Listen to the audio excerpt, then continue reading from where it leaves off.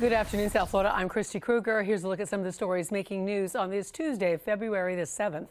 As SWAT and K-9 teams called out after a car burglary in Miami.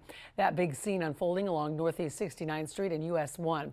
Police tell us two people were seen breaking into a car there. They did run away. One of them was armed. After setting up a perimeter and calling in Miami-Dade Police Aviation for assistance, police were able to arrest one of the two suspects. The possible second person was detained, and a gun was also recovered. Police are searching for a shooter after a student was shot near Miami Norland Senior High School. We're told this all began with some sort of an argument. An 18-year-old student began walking away, and that's when that person was shot. 3 schools in the area were placed on lockdown yesterday as a precaution.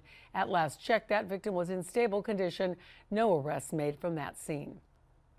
The Broward School Board and the Teachers Union making it official. All teachers will now receive a one-time pay bonus of $1,000. Beginning teacher salaries will be close to $49,000 a year, one of the most competitive starting salaries in the state.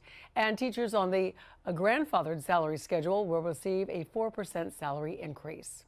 The former administrator of a Broward nursing home where a dozen patients died right after Hurricane Irma is now on trial for manslaughter.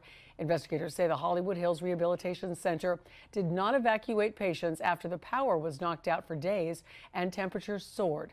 Evidence shows windows were sealed shut, and a crime scene technician documented body temperatures above 104 degrees among those who had died. The state says the then administrator, Jorge Caballo, failed to get patients the help they needed and instead went home.